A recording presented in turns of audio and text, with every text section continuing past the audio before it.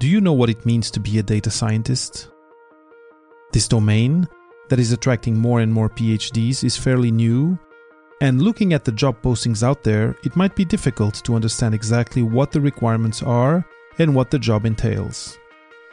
This week, you'll be hearing about Graydon Snider's journey from a PhD and postdoc in atmospheric chemistry to a data scientist position in a fashion retail company. With him, I'll try to paint a clearer picture of what being a data scientist means and of how to prepare yourself to become one. In chemistry, you're always talking about yields and talking about papers published on whatever.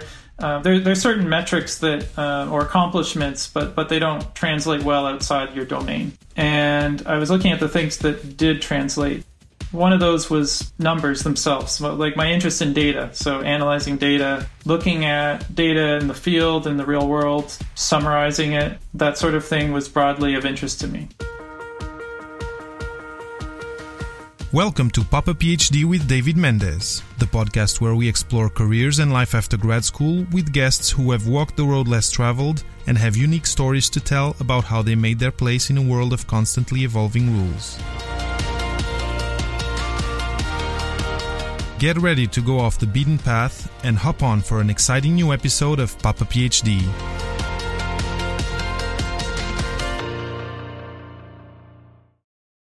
So today on the Papa PhD mic, I have Graydon Snider. Graydon grew up in Ottawa, then moved to Montreal for graduate school for a PhD in chemistry, moving to Halifax for work as a postdoc, and finally came back to Montreal, where he currently works at SSENSE as a data scientist.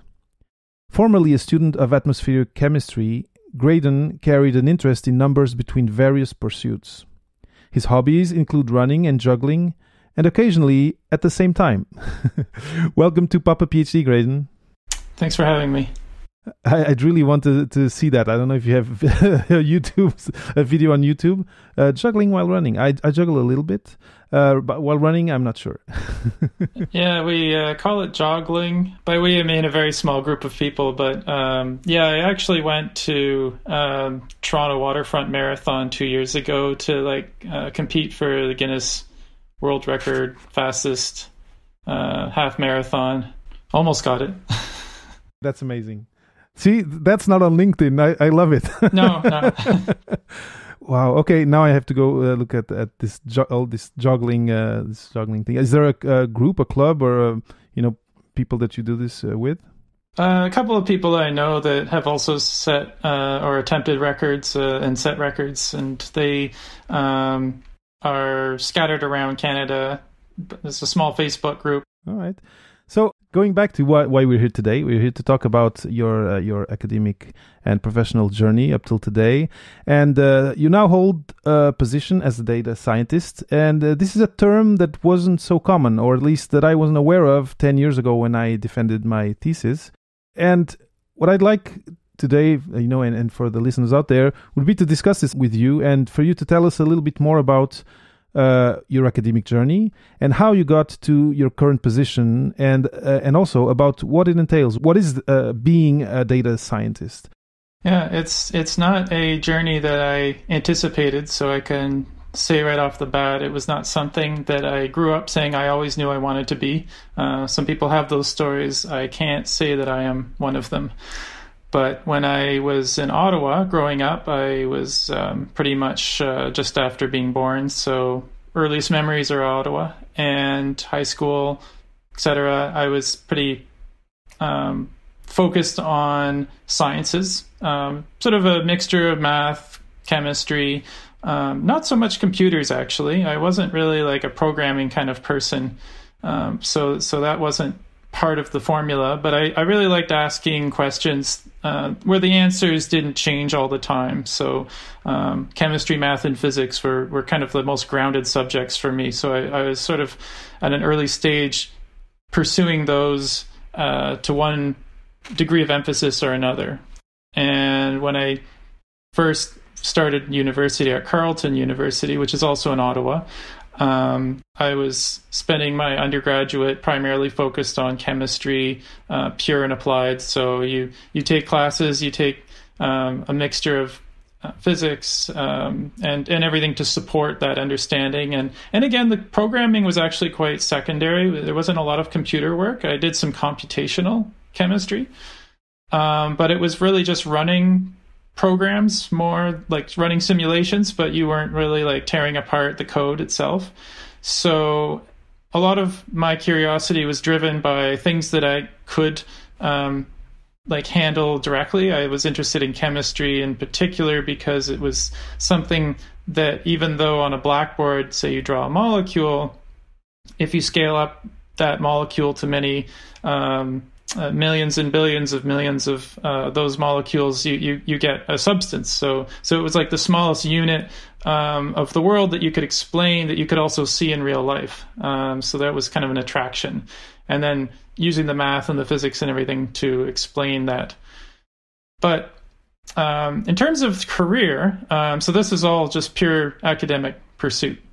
So understanding the building blocks of life, I totally see the interest and the curiosity in trying to understand the minute ways the world works. Yeah. And it was the driving force was just that curiosity. So it didn't have an end goal per se. I wasn't looking at a very career focused. I was very exploratory. I was trying to take in the idea that university was about wandering a bit, discovering things that you like. And it was also, maybe the other thing was, and this is, I guess, something we can also get to, is the specialization, the notion of specialization. I would kind of bought into the idea that you start off broadly, and then as you climb the academic ladder, you narrow into something more focused over time. And that was maybe in the back of my mind, not consciously, but a driving force nonetheless, that I would slowly pursue a more precise career that would sort of inevitably come out of the specialization. So once I've reached that pinnacle or that peak of specialization, that I would then move on to like working in something related to that, because I would have this like very niche area that I would understand. Mm-hmm. Yeah, which is the academic journey and the researcher's journey. I totally agree. It does make sense. It's interesting that at that age you already had that view. It must have made it for you a very structured path towards something that you could envision in the future. Yeah, it was not clear what that path was leading to, but it was like, as you take a step forward, things narrow, and it was encouraged. I must say that was kind of the thing we all bought into. As you even go into chemistry, you first sort of do a little bit of everything, but as you specialize, when I went to, so jumping to Montreal, when I graduated, my undergrad, of course, was a bit of everything. I had some interest in atmospheric chemistry, so I decided for my graduate school I would do more atmospheric chemistry. So the interesting thing there is that I was starting to have my doubts once I actually did ramp up to specialize, because I had these very fundamental questions that were creeping into my mind, like, is this really the thing I want to be doing for the rest of my life? This seems like a very focused topic that I chose. What if I wanted to try something else? So tell me if I understood right. So you started your PhD thinking, okay, I'm going to narrow this down a little bit. But then, and I this is what I understood. Please confirm that I got this right. You felt already that it was quite narrow. Is that what you? Yeah, exactly. So it's almost. The thing that I actually studied at that point was mercury. I was interested in gaseous mercury, and it was this very niche area. It's not known as a hazard the way global warming is. It has pocket areas of concern. It's an interesting thing to measure in the atmosphere, because it's very clear when it's there. There's no question when you detect it, even at small levels. It's interesting the way it would bioaccumulate. So it had a circulation throughout the world, which is unexpected. And it was certainly an interesting area to pursue for a little while. But it was like, to some degree, after a while, I realized it felt a bit arbitrary that like I had chosen this particular specialty, and like why did I choose this? I couldn't quite explain it even to myself. Mm-hmm. And so this happened at year 2, year 3, right from the outset. When did this feeling arise? It was a creeping feeling, and because the first few years of graduate school, and the other thing I should mention is that it was directly a PhD. It was a bit of a popular thing at the time. I was with friends who started chemistry at the same time, and their graduate studies were in different subjects, but a lot of us had done the PhD directly from undergrad, so it wasn't highly unusual. I was around peers that were doing the same, but historically, that's unusual. Normally, you do a master's. So I basically jumped in the deep end, you could say. Yeah. And a master's would have, in that ramping up that you mentioned before of building up something, the master's would have given you some extra steps to get your bearings, maybe, try your hand at a domain and then see, okay, this is really not for me. But you jumped at the deep end, like you said. And so the question that comes up for me after you say that is, how did you deal with that? How did you try to, get your bearings and feel oriented and take hold, let's say, of the ship in a way that is a PhD? I think I kind of pushed back. I continued my studies, but I pushed back in more subtle ways. I deliberately attempted to unspecialize. I started reading more broadly, watching movies from all kinds, time periods. I joined the track and field club. I started just reading on other subjects. I was getting interested into running, but I was also interested in the science of running. I started a small blog. It was never like a big hit or anything, but it was just a place to write down thoughts on subjects that had nothing to do specifically with my eventual PhD. So these were just like my attempts at researching things that were still of interest to me, and they weren't necessarily going to lead to a degree, but I found them productive for just how I thought about things, understood things. I imagine joining track and field, you joined this community in a way. You had people there that were like-minded and that enjoyed running. I don't know if they enjoyed the science of running, but at least running. That must have been good for you.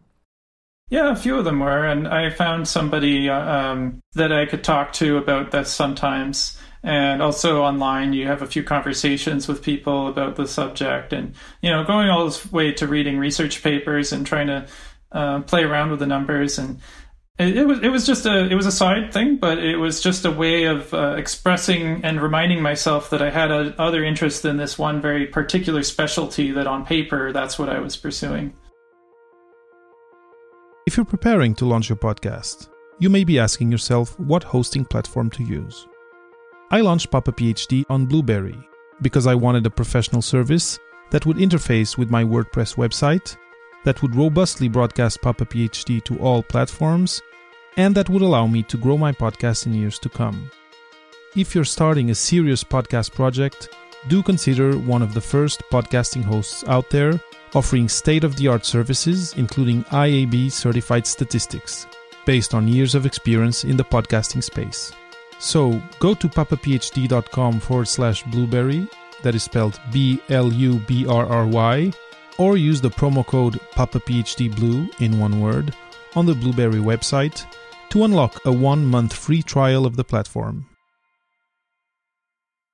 That's really interesting. And question: did you did you go to any university services to help you at this time deal with this doubt, or did you just through your own means decided to embark on these things, or were there other tools that helped you in deciding, okay, I'm doing this PhD, but I'm also broadening my interests and putting more time into other aspects of my life? Because it's not an easy decision, right? Being in a PhD, having a PI that expects something, and seeing peers that are either doing better or worse than you, but that you compare yourself to. It's hard to decide to take this decision. That it's a brave decision to take. Let's say what you did to kind of diversify and broaden.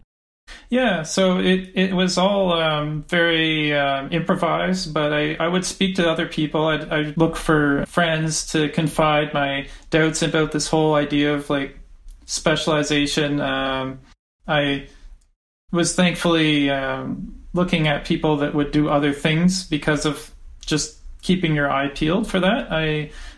I didn't see it as the end goal necessarily to get a job as a professor. I saw more and more clearly as the research went on that was a very limited slice of what people do when they graduate. So the concept of becoming a professor became less and less.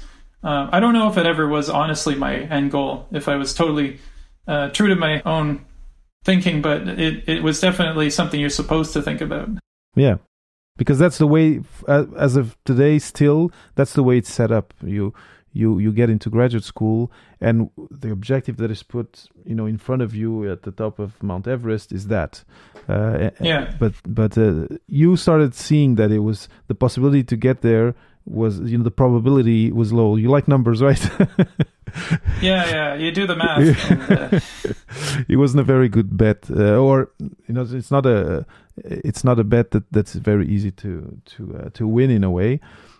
Yeah, so I think after that, it was the biggest question was there reached a tipping point where I knew I was going to graduate. I would finish it off. There was more pros and cons to completing, but I had to very strategically think about what the next step would be.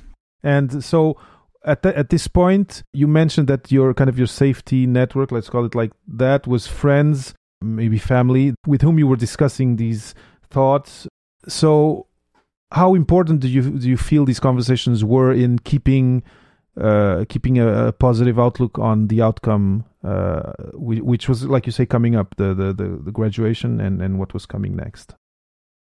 Yeah, so I think a lot of what I learned from peers was first just the options and to like remind myself of all the different trajectories that people take in life. I mean, I admit that it's not a very broad, on a global scale, slice of human life that I was interacting with at that point. It was still within the academic world of McGill University. That's where I was doing my PhD.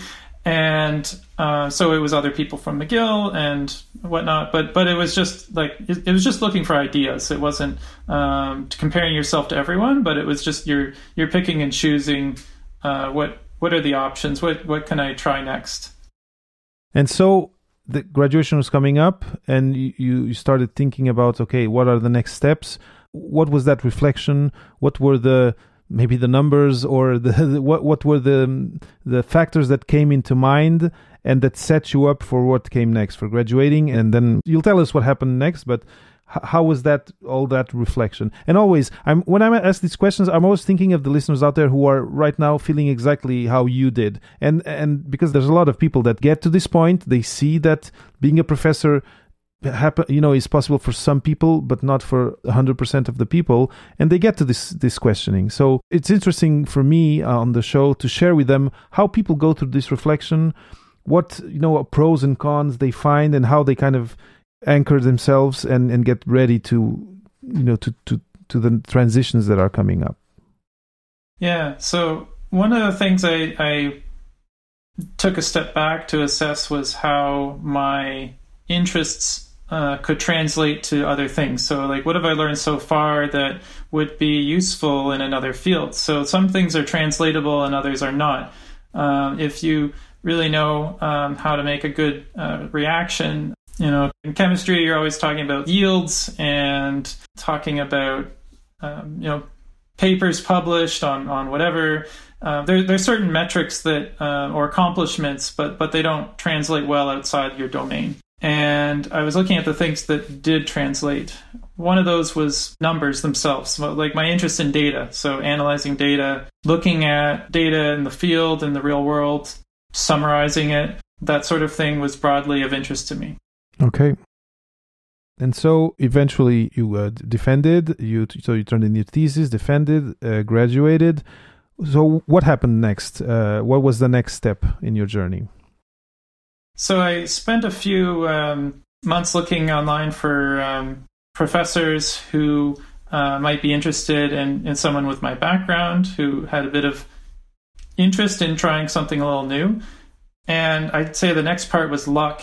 And I was messaging a few people, and one of them was a professor in Halifax, and this is in Dalhousie University. He was just so happened to be looking for somebody with a interest in the combination of some computer programming, field work, and also like data analysis in general for a new project that he was just about to start. It was an air quality analysis. So it was like a really good transition, because it was using my knowledge of atmospheric chemistry for this postdoc, but it was also exploring into new areas. This was a project that had not been tried before in its current format. It was like a bit of air quality sampling. So he summarized it as, I'm looking for someone who's going to be able to set up these air quality instruments around the world,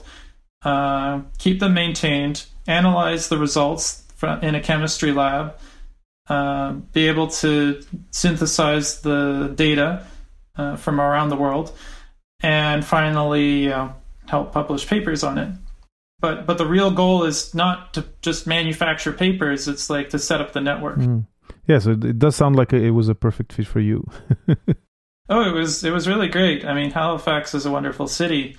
But on top of that, it broadened the horizon. So in sort of an hourglass shape, I had sort of specialized to this point when I had graduated, but then I kind of opened up again, where I was trying these new things. It was like running programs. Yeah, so my postdoc was a moment of unspecializing.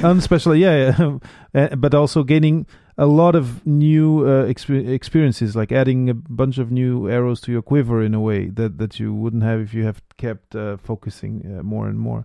That sounds very, very cool. The question I had was how was it to deciding to go to Halifax? So you had your life here in Montreal. Was that just at the time an easy decision to take? It wasn't terribly difficult. So I was just about to get married at the same time. My wife moved out there with me, and it was not the easiest thing to move, just when you get comfortable somewhere.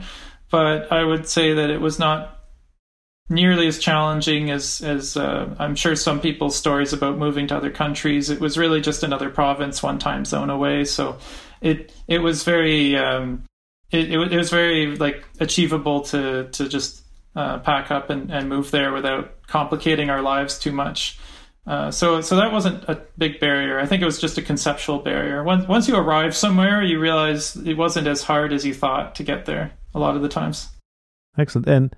And once you got there, were you able to resume things like running and having a group of people with whom you kind of developed the same interests that you did when you were back in Montreal? Yeah, for sure. I kept that same philosophy of this like outside group of people that were in other fields and other interests, and so the running group became really integral part of the Halifax experience. The club that I started was actually very small when I joined. It was like 3 of us, and then by the time I left, my coach became somewhat of a mecca for runners. It just kind of snowballed. It's a long, complicated story about how that happened, but by the time I left, there was quite a large group of people. So it was a really good group to hang out with for the 4.5 years that I was there.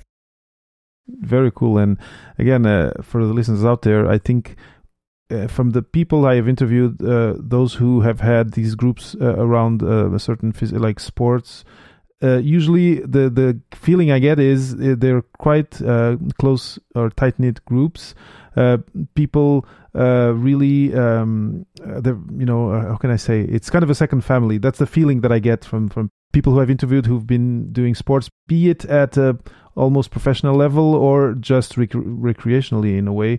But if you are inclined towards doing sports, it's a great way, especially if you're doing your PhD, but you're from abroad. Having a group of people with whom you do sports is a great way to have a nice social network and a nice second family in a way. For sure, to have that sort of community of people that kind of give you a sanity check when work is not going as planned, or you just need an outlet. Like you said, it doesn't have to be at any particular caliber, or it's just the goal of having this other group that you associate with outside of work. Because academia is dangerous for you mix your free time and your spare time with your work time, and they become blurred. I worked in a lab where thankfully we weren't ourselves this obsessed, but they would stay in the lab till quite late, like 9 p.m. on a Saturday. You could find them, and I was just like, no, this should be time for socializing. This has gone too far. Yeah, and for family, right? You even had your wife there with you.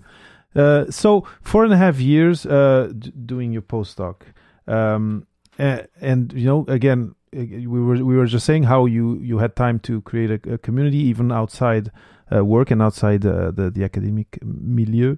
But my question to you is, you had this feeling during the PhD, okay, this is too focused. What is this going to serve? What am I going to do with this in the real world? And then you found this postdoc where, again, like you said, you widen your horizons. You learn many new things.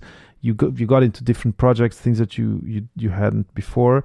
Interacted with more people, I imagine, from the nature of what what you tell me. How was that experience, and how was a postdoc, as you described, which sounded that it was really interesting? How did it fit in the puzzle of the life that you foresaw, that you were foreseeing for yourself? So towards the end of my 4 years there, and there were great 4 years that I spent traveling. I got to visit India, Bangladesh, Argentina. So these air quality instruments, like when I saw the pinpoints on the map before I traveled, I was like, this is going to be really cool. So it helped motivate like the parts of the work that weren't maybe as exciting.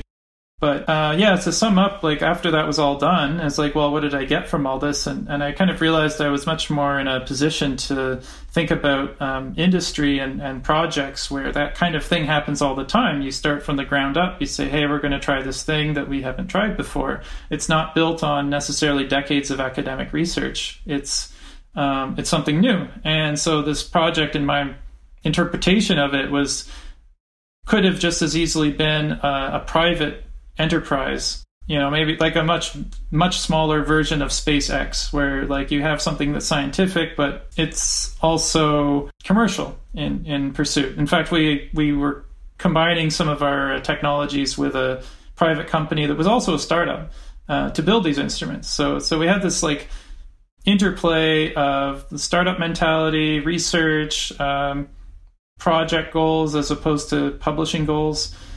And when I took it all in, combined with my own interests of the data analysis, I said, well, this kind of feels like this validates my original idea that I should be going more into industry, where I knew from anecdotal experience anyway that these were the types of traits that I clearly was enjoying more, that also were found more in the industry collaborations. Mm-hmm. Excellent. Graydon, we're reaching the half point of the interview, and this is a great moment to have our little pause. Super interesting. It totally makes sense, and we're gonna pick up after the break and talk a little bit more about that and about what you do today, which is I'm very curious about being a data scientist. Again, something that I think today is a professional avenue for a lot of people out there, and I'd like the listeners to learn a little bit about that. So we'll take our break and then resume for part two. I just want to take a moment before going on with the interview to let you know that you can help me and the show by leaving a star rating and a comment on your podcasting app. If you're not on Apple Podcasts, you can now leave your rating and review by visiting papaphd.com/podchaser. If you want to go a step further, go to patreon.com/papaphd now and become a supporter. For the equivalent of a coffee per month, you'll be helping me immensely with the recurring costs of hosting and producing the show. Again, thank you for being a true fan. Thanks for listening to another episode of the Papa PhD podcast. Head over to papaphd.com for show notes and for more food for thought about non-academic postgrad careers. I'll always be happy to share inspiring stories, new ideas, and useful resources here on the podcast. So make sure you subscribe on iTunes or wherever you get your podcasts to always keep up with the discussion and to hear from our latest guests.